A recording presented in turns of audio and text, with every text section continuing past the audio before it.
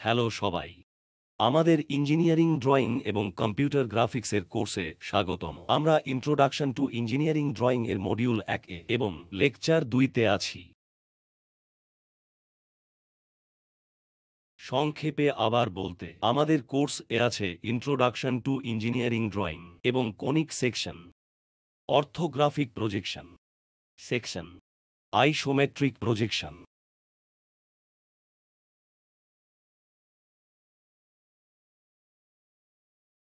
এই অংশে আমরা কভার করব কম্পিউটার গ্রাফিক্স এর ওভারভিউ পরিদর্শন এবং একটি design project.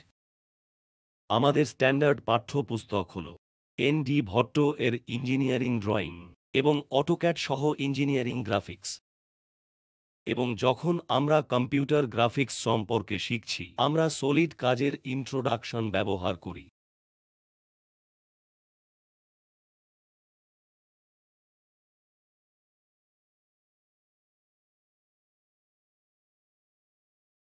Introduction to engineering drawing এ দ্বিতীয় লেকচারে আমরা কভার করছি ড্রয়িং ইনস্ট্রুমেন্টস এবং আমাদের ড্রয়িং কোর্সে ব্যবহৃত লেটারিং।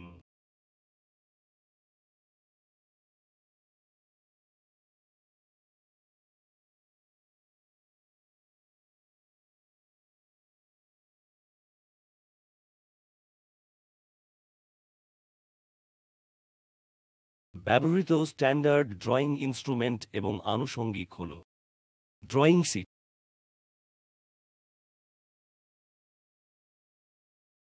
ড্রয়িং শিট কভার করার জন্য একটি ড্রয়িং বোর্ড, একটি ড্রফটেড বা এটি স্কোয়ার, সেট স্কোয়ার এবং প্রোট্রাক্টর। মাঝে মাঝে আমরা কম্পাস ব্যবহার করি এবং ডিভাইডারও। ড্রয়িং এর গুরুত্বপূর্ণ অংশ হল পেন্সিল এবং ইরেজার। মাঝে মধ্যে আমরা পয়েন্ট সংযোগ করতে ফ্রেঞ্চ কার্ভস ব্যবহার করি। সাধারণত আমরা ফ্রি হ্যান্ড স্কেচ করি, কিন্তু আমরা ফ্রেঞ্চ কার্ভসও করি। কাগজ ধরে রাখার জন্য আমাদের কাগজের ক্লিপ এবং পিন প্রয়োজন হয় এবং পেন্সিল স্যান্ড পেপার শার্প করতে শার্পনার বা ব্লেডের প্রয়োজন হয়।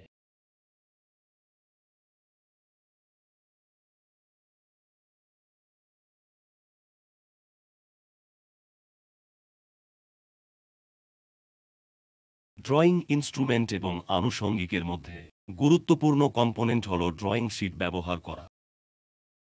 সুতরাং এখানে আমরা দেখতে পাচ্ছি একটি ড্রয়িং শিট টেমপ্লেট, যেটার একটি নির্দিষ্ট প্রস্থ এবং লেন্থও রয়েছে। এটি একটি খুব দীর্ঘ আয়তাকার শীট ড্রয়িং পেপার, যা ভারতীয় স্ট্যান্ডার্ড এর সাধারণ স্ট্যান্ডার্ড ব্যুরো কোনো ড্রয়িং এর জন্য সুপারিশ করে। এই ড্রয়িং শিটগুলিকে বিভিন্ন ফরম্যাটে বিভক্ত করছি, যেমন একটি নট, যার লেন্থ আছে 1189 মিলিমিটার এবং প্রস্থ 849 মিলিমিটার। সাধারণত আমরা হরাইজেন্টাল ডাইরেকশনে আরও দীর্ঘ দিক রাখি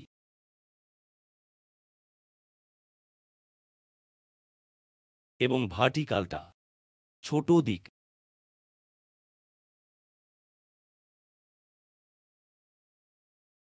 অন্যান্য শিটও পাওয়া যায়।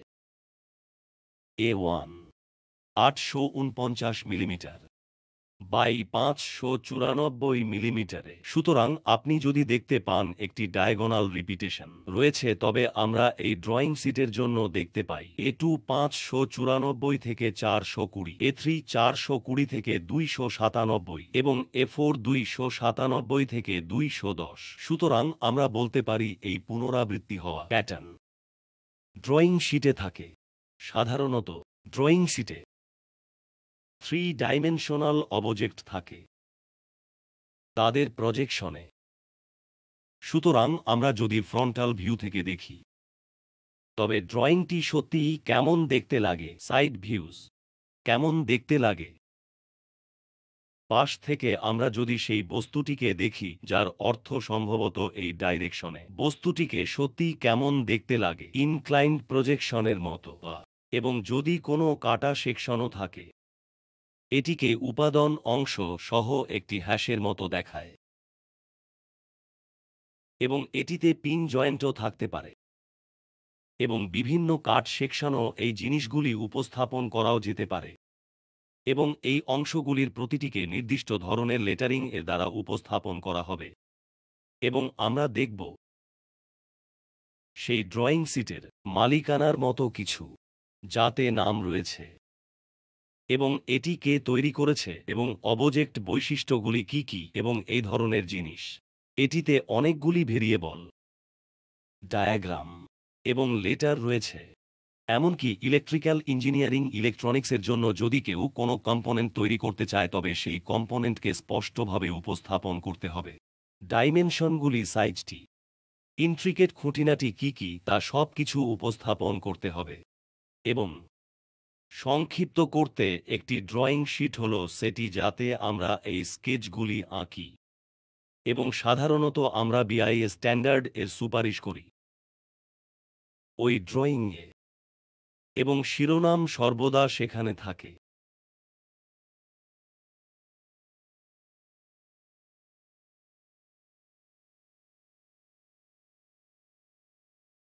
ছবির মাধ্যমে উপস্থাপন করার জন্য A0 size, A1, A2, A3, A4। আমরা একটি খুব দীর্ঘ ড্রয়িং শিট উপস্থাপন করেছি। এর অর্ধেক আপনাকে দেয়, এমনকি ওই অর্ধেক আপনাকে দেয় A2, আরও A3 এবং A4। সুতরাং A4 হল সেই শিট যা আমরা ঐতিহ্যগতভাবে উত্তরের খাতা লেখা, অথবা সম্ভবত আমাদের উপাদান প্রিন্ট করার জন্য ব্যবহার করি। আমরা যে স্ট্যান্ডার্ড পেজ ব্যবহার করি তা হল এই A4 এর সাপেক্ষে A0 অনেক বড়।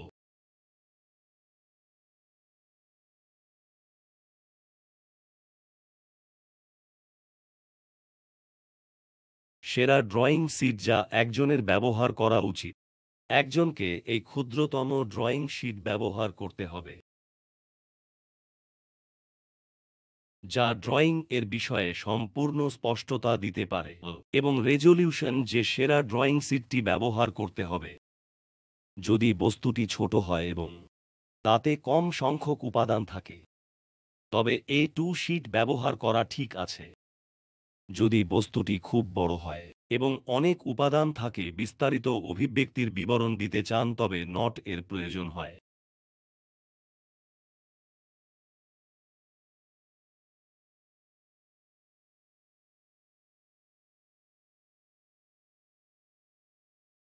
যেমন আমি উল্লেখ করেছি, ড্রয়িং শিটে থাকে একটি ড্রয়িং স্পেস, কয়েকটি বর্ডার লাইন,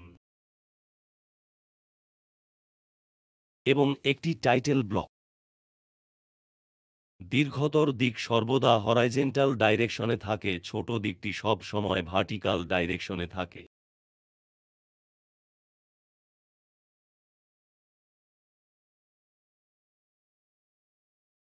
ড্রয়িং শিটের পরেরটি হল, ড্রয়িং শিটটি ধরে রাখার জন্য আমাদের একটি ড্রয়িং বোর্ড প্রয়োজন। এখানে আমরা বিভিন্ন ধরনের ড্রয়িং বোর্ড দেখিয়েছি। ক্লাসিক্যালটি হল একটি কাঠের স্ট্রাকচার ব্যবহার করা, সুতরাং একটি ইনক্লাইন্ড প্লেন যার উপর কেউ একটি ড্রয়িং শিট আটকাবে, এবং একটি কম্পার্টমেন্ট আপনার রিজার্ভগুলি রাখার জন্য, যেমন পেন, পেন্সিল এবং ড্রয়িং এর সরঞ্জাম। সুতরাং এই ড্রয়িং বোর্ডগুলি এমনকি মেটালিক পৃষ্ঠ সহ এবং প্লাস্টিক দিয়েও তৈরি করা যেতে পারে। ড্রয়িং বোর্ডের সাইজ সর্বদা এই ড্রয়িং শিটের চেয়ে বড় হয়। উদাহরণস্বরূপ, আমরা যদি কোনো নট শিট ব্যবহার করি, তবে ড্রয়িং বোর্ডের সাইজ হওয়া উচিত 1500 মিমি বাই 1000 মিমি, প্রস্থর চেয়ে বড়। মোটা হওয়া উচিত 25 মিলিমিটার। যদি কেউ একটি 3 শিট ব্যবহার করে, তবে যে ড্রয়িং বোর্ড প্রয়োজন সেটা হল D3।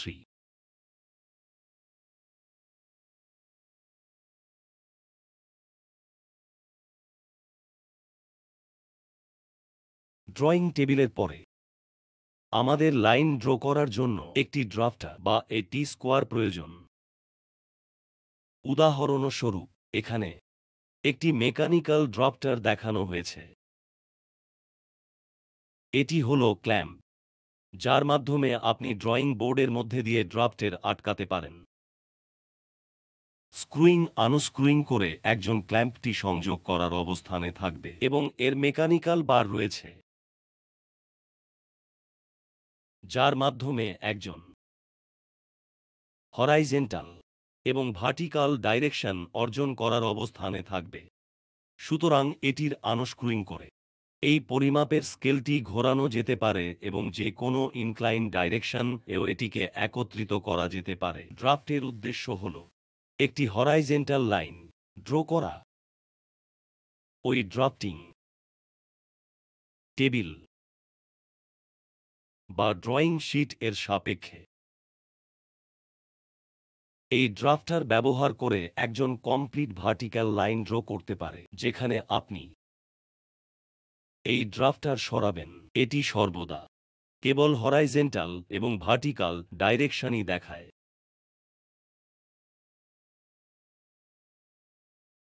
এই ড্রাফটারগুলি বিভিন্ন ধরনেরও হতে পারে। সাধারণ ড্রাফটার, যাকে আমরা মিনি ড্রাফটার বলি, তা এখানে দেখানো হয়েছে। সবচেয়ে পরিশীলিত ড্রাফটারও আছে এবং ওগুলি এখানে দেখানো হয়েছে। সুতরাং এই স্লাইডারটি সামনে এবং পিছনে যায় যাতে এই হরাইজেন্টাল ভার্টিক্যাল লাইনগুলি টেবিলের ওই ডাইরেকশনে টানা যায়। আগেকার দিনে লোকেরা টি স্কোয়ার ব্যবহার করত, সুতরাং এটি টি আকারে আছে। সুতরাং একবার এই ব্লকটি ড্রয়িং টেবিলের সঙ্গে সংযুক্ত হয়ে গেলে তাহলে একজন একটি হরাইজেন্টাল লাইন ড্র করতে পারে।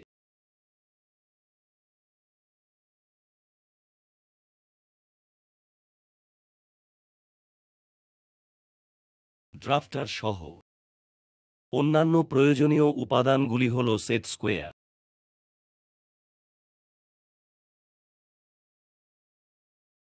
এগুলি সাধারণত ৪৫ ডিগ্রি এবং ৩০ থেকে ৬০ ডিগ্রিতে পাওয়া যায়। এখানে ইনক্লিনেশন অ্যাঙ্গেলটি ৪৫ ডিগ্রি এবং এটিও ৪৫ ডিগ্রি এবং এটি ৯০ ডিগ্রি। যদি কেউ মিনি ড্রাফটার সহ একটি ইনক্লাইন্ড লাইন ড্র করতে চান, তবে একজন সেখানে সেট স্কোয়ার রাখবে এবং সেই ডাইরেকশনে একটি লাইন ড্র করবে। অন্য সেট স্কোয়ারটি এইদিকে ৩০ ডিগ্রি এবং ৬০ ডিগ্রি সহ আসে। বাকি অ্যাঙ্গেলটি ৯০ ডিগ্রি।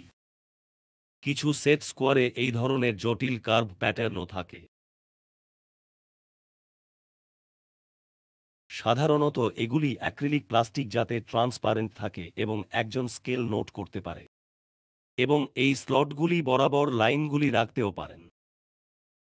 অন্য প্রয়োজনীয় কম্পোনেন্ট হল প্রোট্র্যাক্টর, যার মাধ্যমে কেউ সেই বিন্দু দিয়ে তৈরি ইনক্লিনেশন অ্যাঙ্গেলটি নোট করতে পারেন।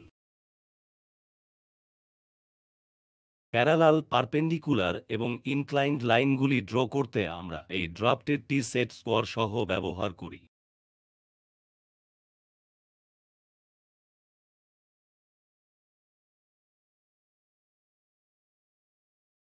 অন্যান্য ড্রয়িং কম্পোনেন্টগুলি হল কম্পাস এবং ডিভাইডার।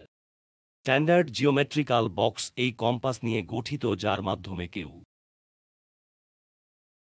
এই অবজেক্টকে মাঝখানে রেখে একটি সার্কেল ড্র করতে পারে এবং ওই স্লটের মধ্যে দিয়ে একটি পেন্সিল রেখে একজন একটি নিখুঁত সার্কেল ড্র করতে পারে। একটি আর্ক। অন্যটি ডিভাইডার ব্যবহার করে একজন লেন্থ ট্র্যাক করতে এবং ট্রান্সফার করতে পারে। উদাহরণস্বরূপ দুটো পয়েন্ট আছে, লেন্থ কত সেটা সরাসরি পরিমাপের পরিবর্তে আমরা এর মধ্যে দূরত্ব ট্রান্সফার করতে চাই, সুতরাং আমরা ডিভাইডার ব্যবহার করি। একবার সেটা ঠিক হয়ে গেলে অন্য আর একটি পয়েন্ট ব্যবহার করুন ওই একই স্থানে এবং সেই লেন্থ ট্রান্সফার করুন। আরও কারণে আমরা সাধারণত ডিভাইডার নিয়ে কাজ করি।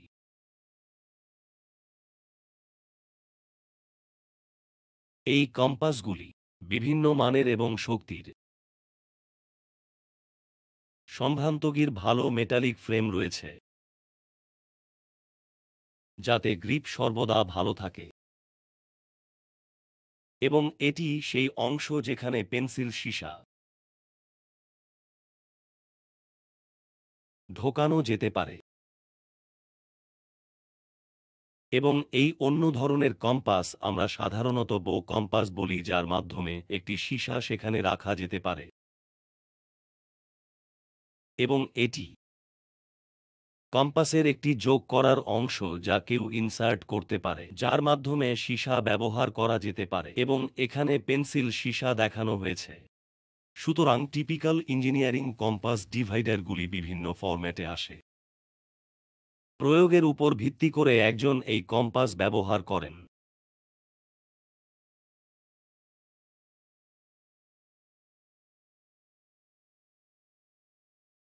এখন কোনো ড্রয়িং এর মূল কম্পোনেন্ট হল পেন্সিল।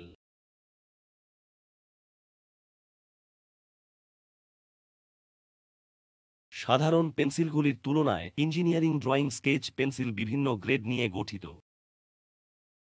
সাধারণত সেই গ্রাফাইট লিডের শক্তভাবের উপর ভিত্তি করে 16 গ্রেড আমরা ব্যবহার করব। উদাহরণস্বরূপ A9H খুব সবচেয়ে কঠিন ধরনের গ্রাফাইট যা একজন পেতে পারে। 6H, 5H এবং 4H অত্যন্ত কঠিন। যদি এটি 3H হয়, খুব শক্ত পেন্সিল, এবং এটি যদি H হয়, মাঝারি শক্ত। যদি এটি AB টাইপ হয় তবে মাঝারি নরম এবং কালো হয়। 2B পেন্সিলগুলি নরম এবং কালো। 3B পেন্সিলগুলি খুব নরম এবং কালো, এবং 7B পেন্সিলগুলি সবগুলির চেয়ে বেশি নরম। সুতরাং এখানে বাম দিকে আমরা বিভিন্ন পেন্সিল দেখিয়েছি, যেমন 6B, 5B, B, সম্ভবত 5H, 3H এবং 4H নোটেশনগুলি। তার নিচে আমরা দেখিয়েছি পেন্সিল দিয়ে তৈরি রং, পেন্সিল দিয়ে তৈরি কন্ট্রাস্ট।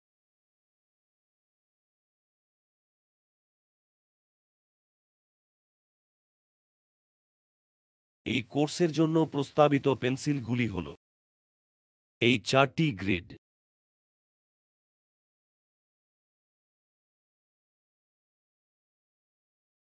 পেন্সিলের গ্রেড, যেখানে 3H, 2H এবং HB উল্লেখ করা আছে, এবং লাইন নির্মাণের জন্য ওই পেন্সিলের উদ্দেশ্য।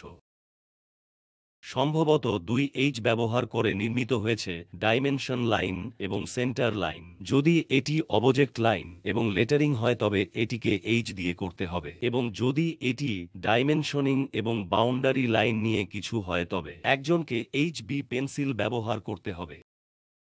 সামগ্রিকভাবে বি গ্রেড পেন্সিল এ বেশি গ্রাফাইট থাকে। আমরা যদি টেবিলটি দেখি, বিতে সবসময় আরও গ্রাফাইট থাকে এবং বেশি বলিষ্ঠ এবং গাঢ় লাইন তৈরি করে, এবং এই লাইনগুলি হালকা পেন্সিলের চেয়ে সামান্য ঘেঁটে যায়। যেখানে আপনি এইচ গ্রেড পেন্সিল ব্যবহার করলে এটিতে আরও ক্লে আছে, বেশি হালকা এবং সূক্ষ্ম লাইন ড্র করা যেতে পারে এবং গাঢ় পেন্সিলের চেয়ে কম ঘেঁটে যায়।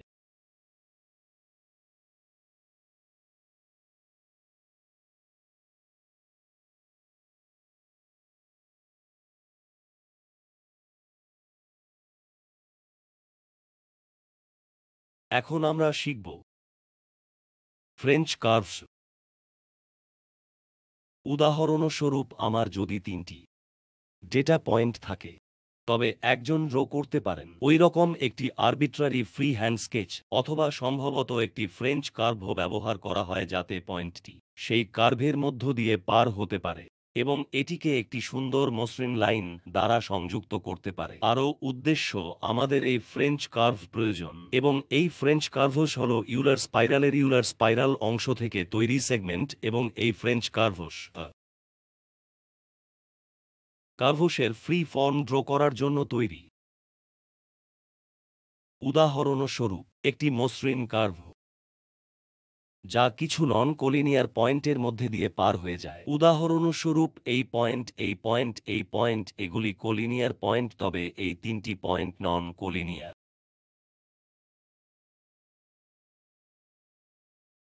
একটি কার্ভ উপস্থাপন করতে আমরা ফ্রেঞ্চ কার্ভস ব্যবহার করি। সাধারণত প্যারাবোলার জন্য বড়গুলি ব্যবহৃত হয়। এলিপস এর জন্য ছোটগুলি ব্যবহৃত হয় এবং হাইপারবোলার জন্য মিডিয়ামগুলি ব্যবহৃত হয়, এবং এটিতে বিভিন্ন এলিপ্টিক কার্ভসও থাকে। সুতরাং যখনই কার্ভের কোনো ফ্রি ফর্ম প্রয়োজন হয়, আমরা এই ফ্রেঞ্চ কার্ভস ব্যবহার করি। এমনকি কাঠ তৈরি এবং কাটার জন্য লোকেরা সুন্দর ফিনিশ পেতে মেটালিক ফ্রেঞ্চ কার্ভস ব্যবহার করে।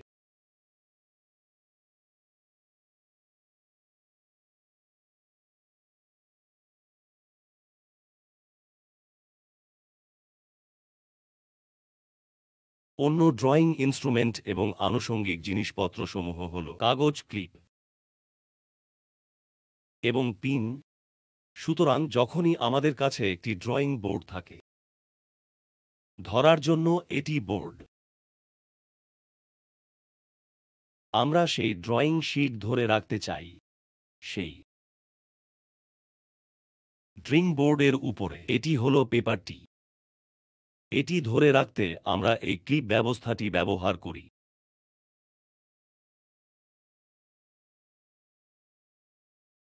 এটিকে শক্তভাবে ধরে রাখতে আমাদের এই ক্লিপগুলির প্রয়োজন। কখনো কখনো লোকেরা পিনও ব্যবহার করে।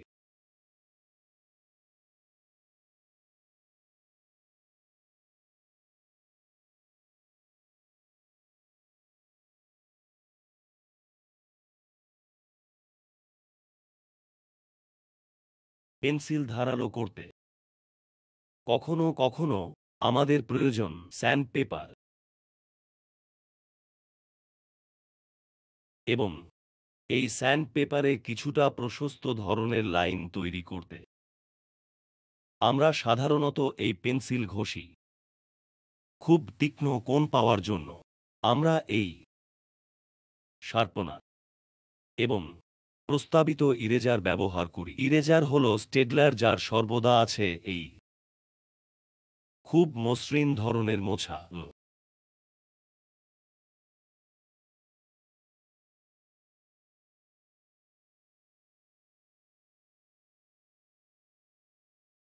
এই প্রয়োজনীয় ড্রয়িং ইনস্ট্রুমেন্টগুলির পরে, যেমন board, sheet, pencil sharpener, clip, compass, divider এবং সেট স্কোয়ার।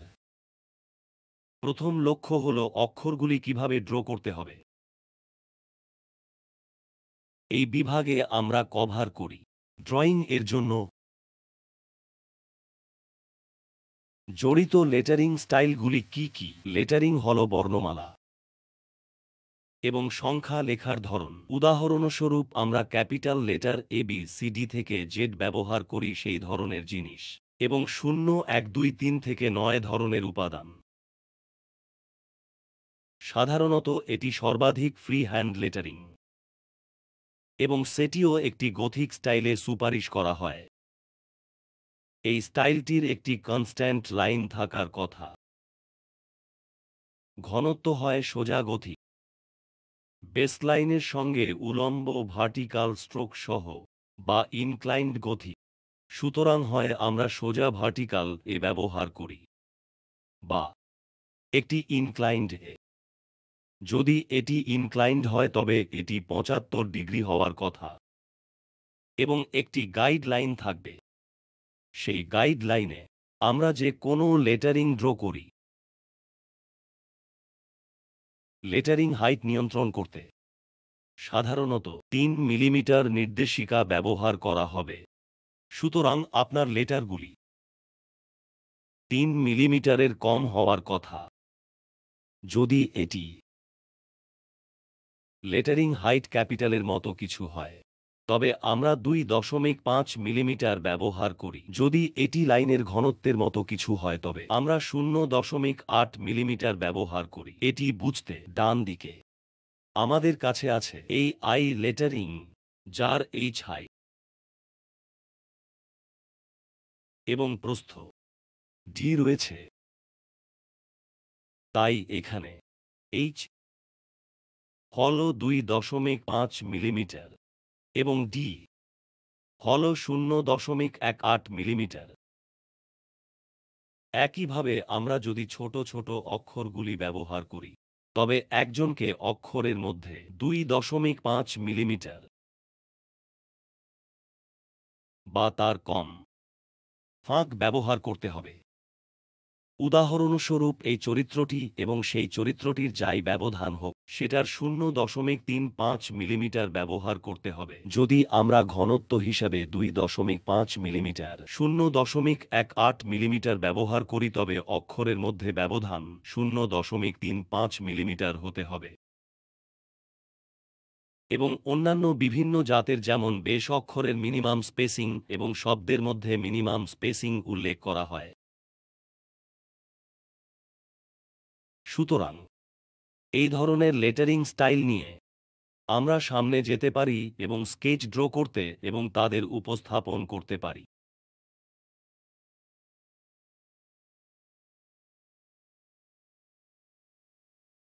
টিপিক্যাল লেটারিং স্টাইলের মধ্যে পড়ে শিরোনাম ব্লক লেখার জন্য সাবটাইটেল, শিরোনাম, নোটস যেমন লেজেন্ডস, তফসিল উপাদান তালিকা।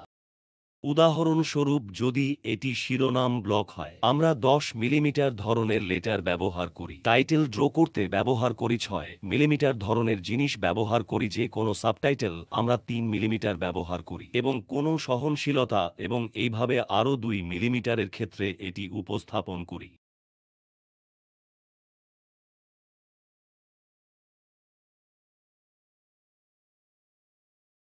সুতরাং আজকের ক্লাসে আমরা ড্রয়িং ইনস্ট্রুমেন্টগুলি কভার করেছি